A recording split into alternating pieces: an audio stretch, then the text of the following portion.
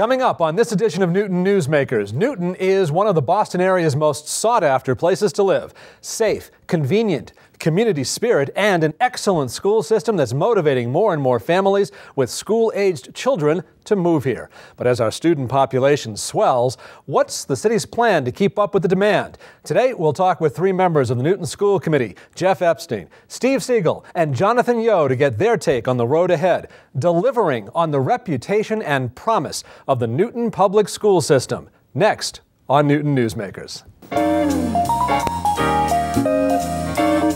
Newton Newsmakers is made possible through the volunteer production efforts of the employees of mass media and big city publishing, and through the support of Newton residents like you.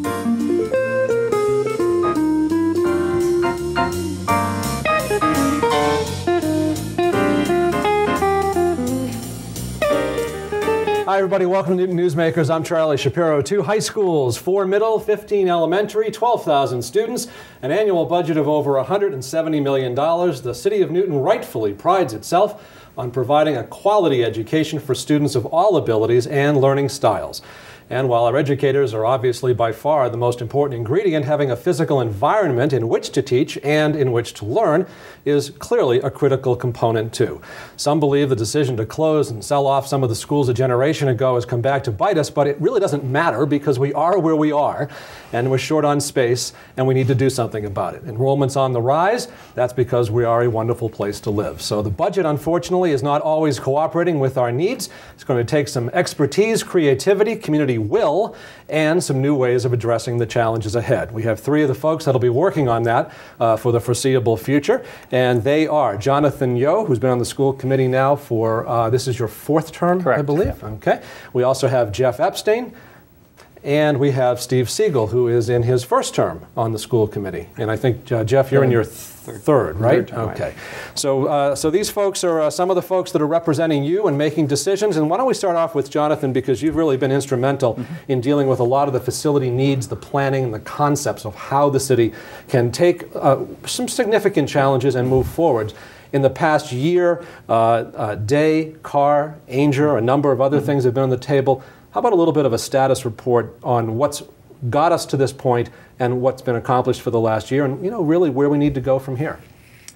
Just following up in your intro, Charlie, we have, as you know, 15 elementary schools, and we have 2 different challenges here. We have finding and creating appropriate teaching and learning space. We have many buildings that are really obsolete or outdated in terms of space and technology.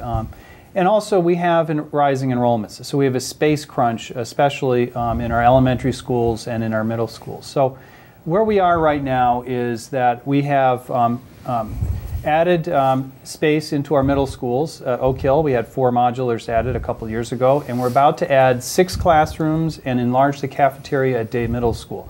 At that point, along with a little bit of work at Brown Middle School, we expect to be in pretty good shape around the middle school level.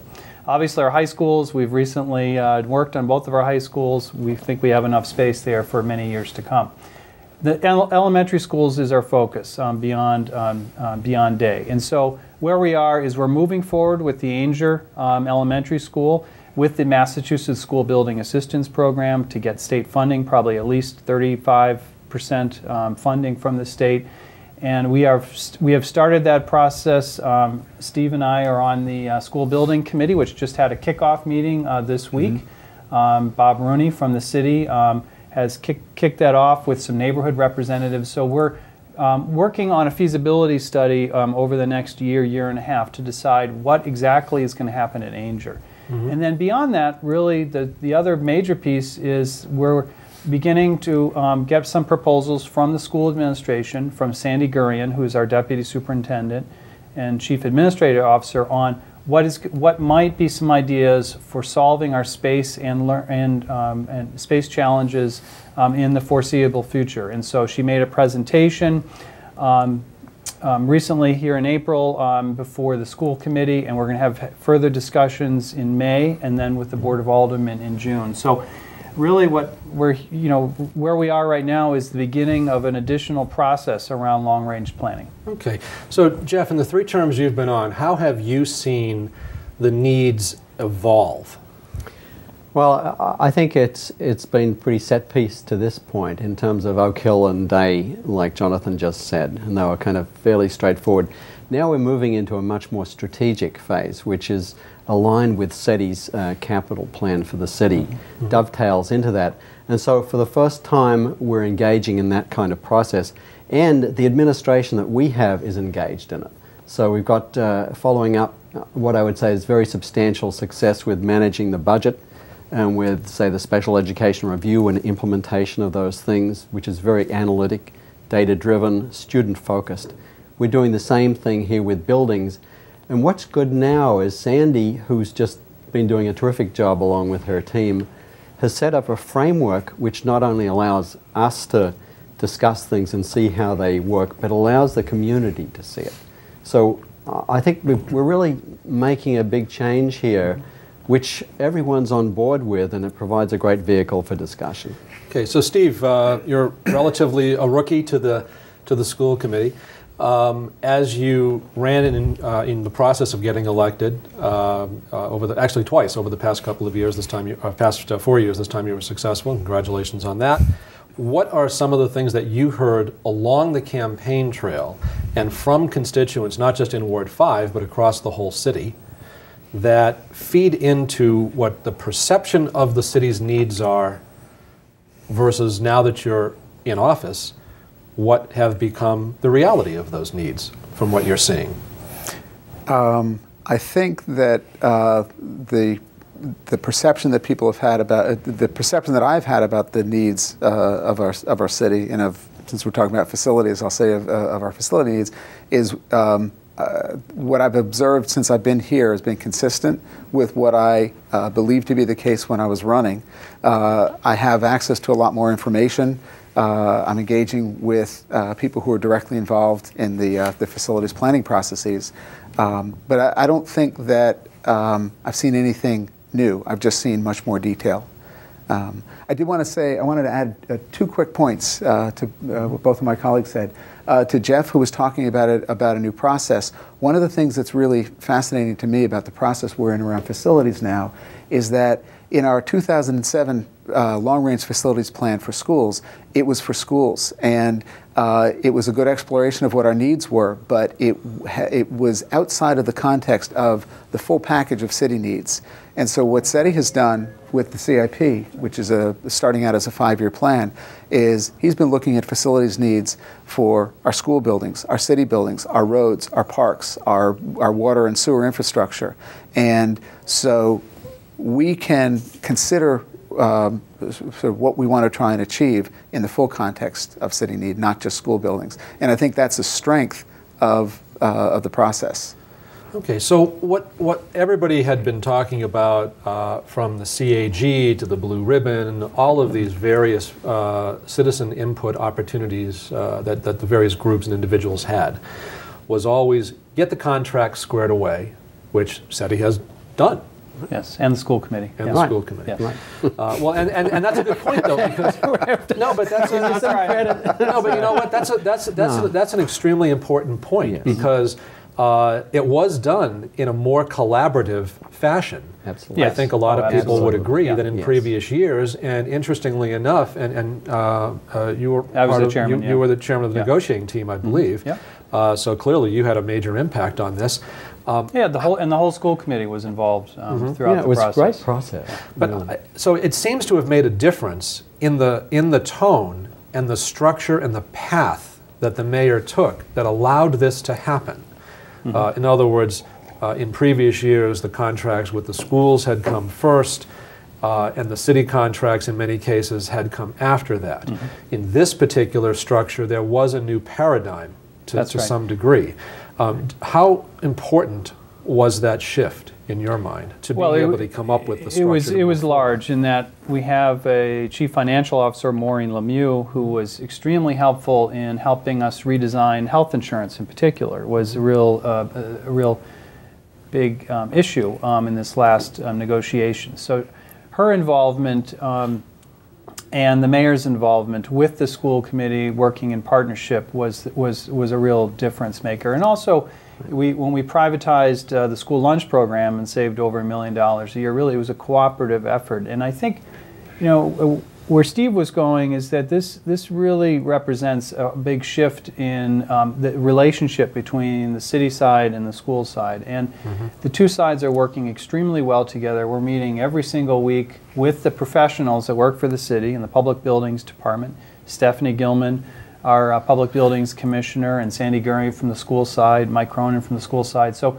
there's a lot of cooperation going on, not just around these long-range projects, but around maintenance. And we've really improved the maintenance in our school buildings, and I think in other buildings across the city. Well, maintenance has been underfunded for years. That's right. In many ways. You know, we had another one of your colleagues on the school committee, Matt Hills, was here, along with Scott Lennon, the president of the Newton Board of Aldermen, and there was a discussion that we had separate from this, but obviously everything does come back to the budget.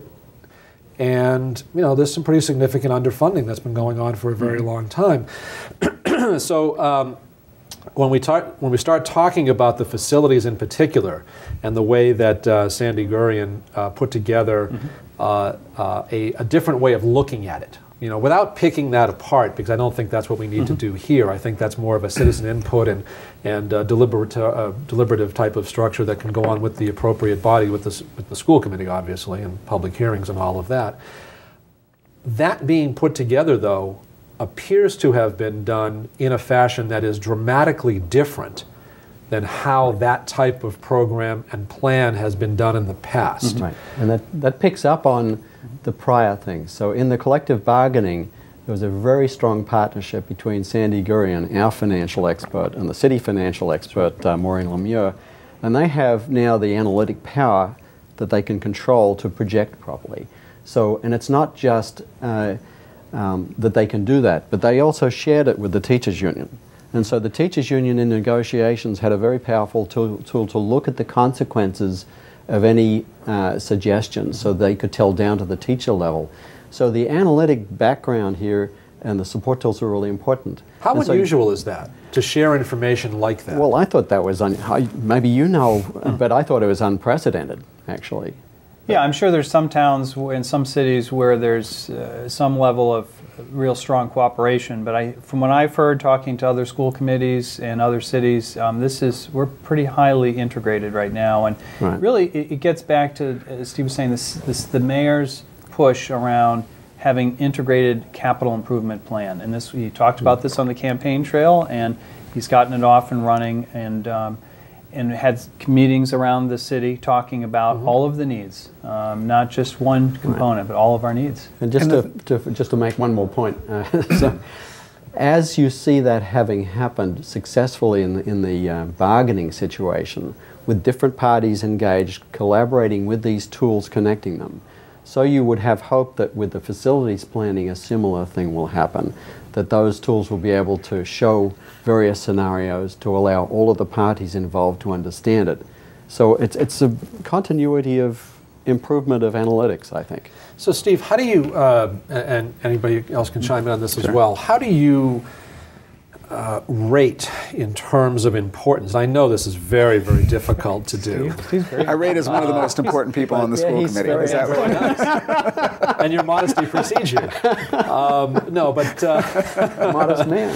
How do you? Well, once you've perfected modesty, everything else is easy. Well, we have free structural engineering advice now. There we go. I do get tapped. Well, and actually, you know, we can start off with that because obviously the physical structure, all of that, you do have a wealth of knowledge in that, and so obviously that can be critical to the process moving forward and your ability to chime in on some of that as a professional. However, there are an awful lot of things involved that people are concerned about. You know, Jonathon mentioned, you know, some of the buildings, you know, being, you know, either, you know, not falling apart or crumbling, but certainly in need of some pretty significant work, especially the elementary schools. You've noticed that. I mean, there's been very little investment for a generation or more in our school buildings, and there should be steady investment in our buildings. Otherwise, they do deteriorate. So other than the physical buildings themselves, is it about class size? Is it about the depth and breadth of programs? Is it about, you know, there's a lot of different... Are you asking, is that what's driving our facilities need? Or yeah.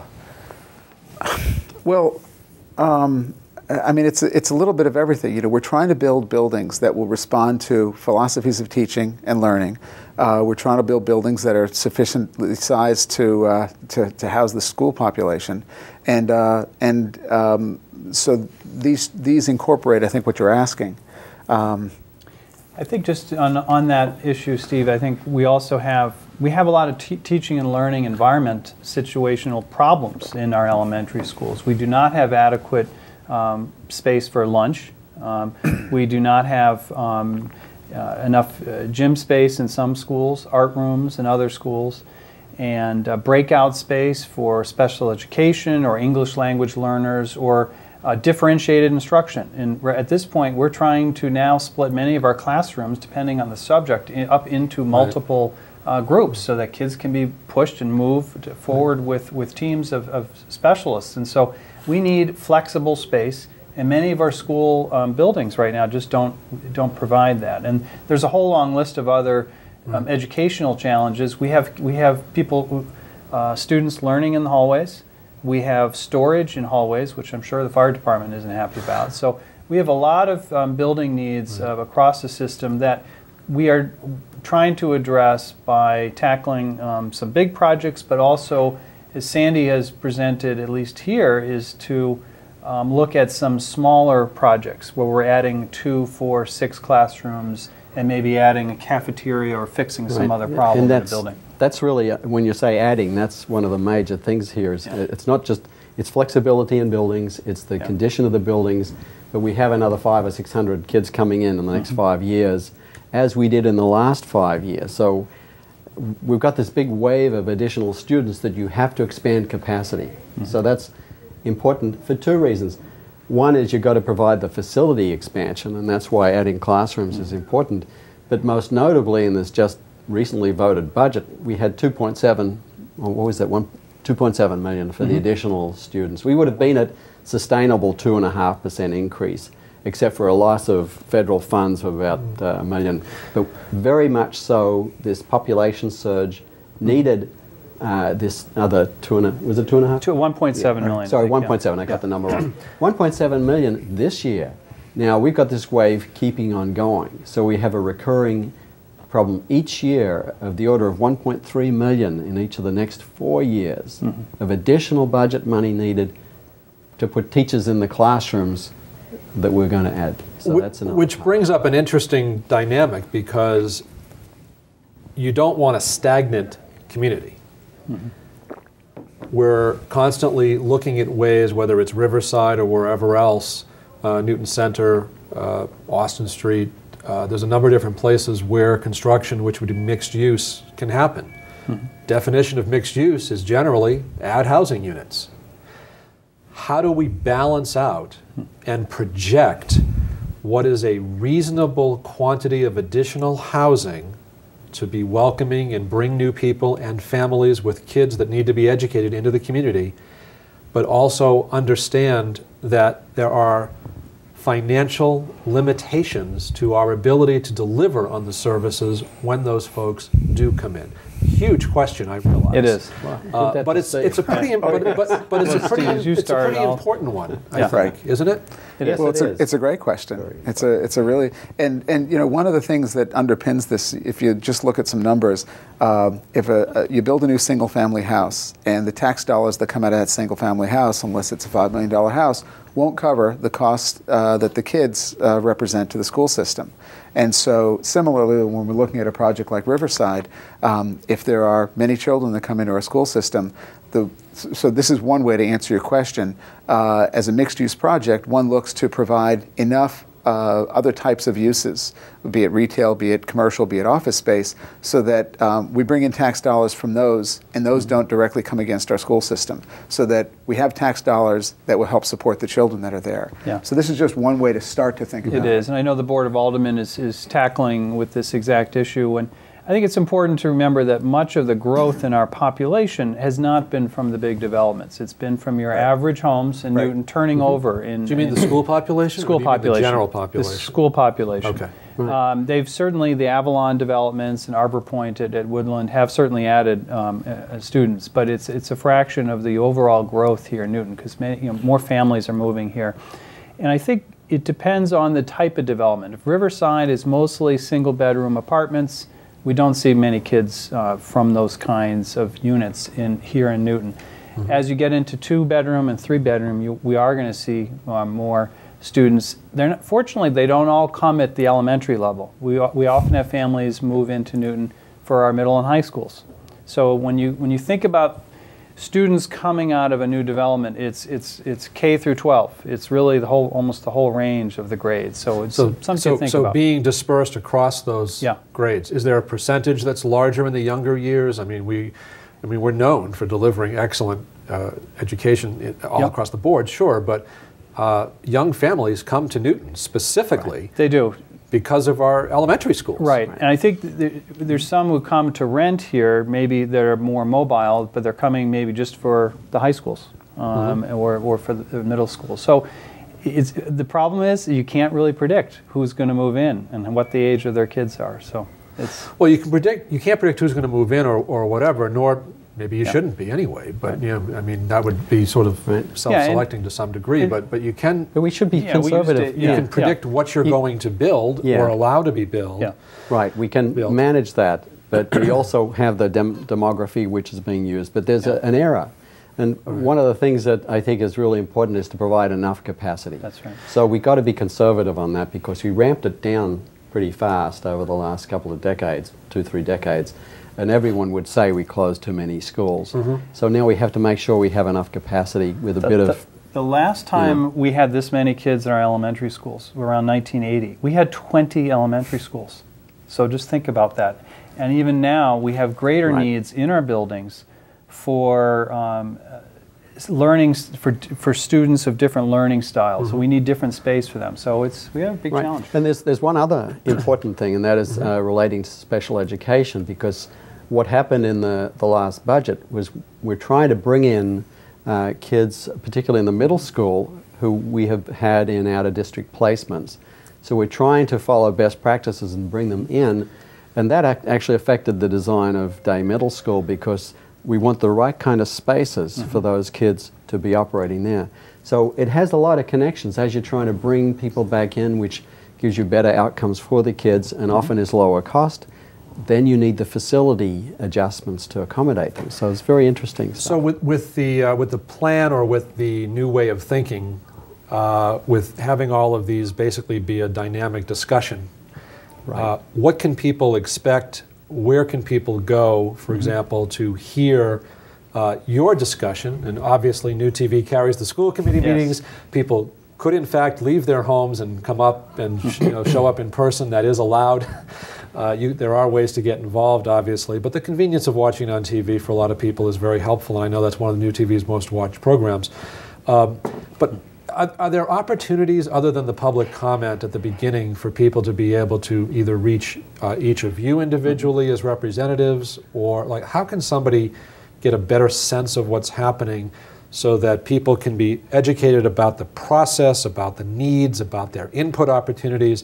And so as this collaboration is happening between the city and the side and the school side, how can residents become a part of that?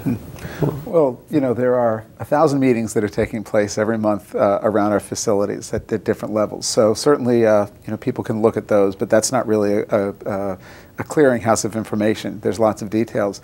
I mean, I think what your question brings to my mind is the idea that it might be beneficial for us to have a community meeting at some interval where the key topics of the day or status reports of some of our key projects are put out there, and there can be a free and open question and answer. Because otherwise, there's a lot of activity that's very fragmented across the city. So, I think the school committee meetings certainly are on television, and some people do come to them, but many people watch on television or check our website. The Sandy Gurian's presentation is on our website. We certainly read all of our email. What's the website for that? It's www3 at newton.k12.ma.us. You know what? Google Newton Public Schools. You know what I'm thinking? Newton Public Schools, you'll get it. Actually, now that I'm thinking about it, newtonma.gov, and there's a link to the schools right from there. Maybe that's the easiest way, newtonma.gov. But there's a complementary thing. There's the meetings and all of those things which will be part of the process. But what Sandy's doing by developing scenarios is actually providing us a vehicle to visualize different alternatives. So I would say that not only could we go to the web to look at the reports, but it might be that we can make those things a bit easier to follow, because we're trying to get the community to understand the scenarios, and there's 2 at the moment, but there might be multiple other ones, and then with all the moving pieces, special education, population increase, different program demands, facility condition, and so on, there's a lot of moving parts to this. So then they can see the trade-offs and see those different things. So I think online is actually very important for the reality of this, 50,000. The community has to have some type of, not just psychological buy-in, but at some point, to accomplish the goals, there must be some type of, you know, I'm not going to get into the whole override conversation, but there does have to be some type of additional investment, because you can't build the new stuff, you can't fix up the old stuff, and still offer every program that's being offered at the high level it's being offered. It's just a technical, physical impossibility. This fall, I believe it's the mayor's plan to outline a program of the different possibilities and talk about funding needs to do the whole program. So I think over the next 6 months, there's going to be a lot of work and a lot of public process.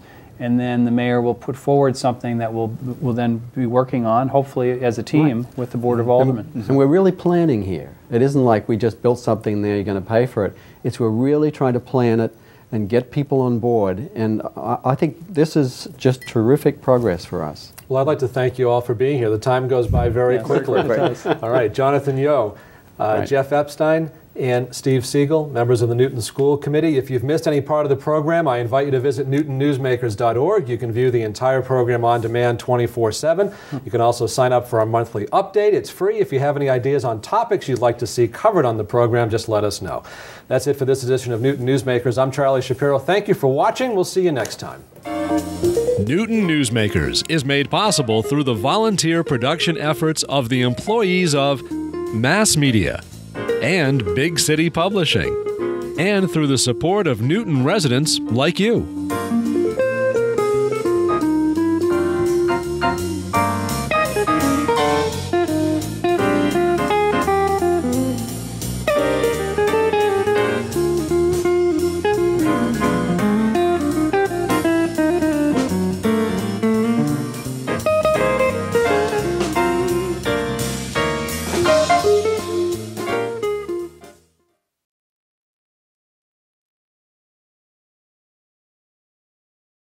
I can remember that morning I was getting dressed, I had the TV on, and they cut to show a plane crashing into one of the towers.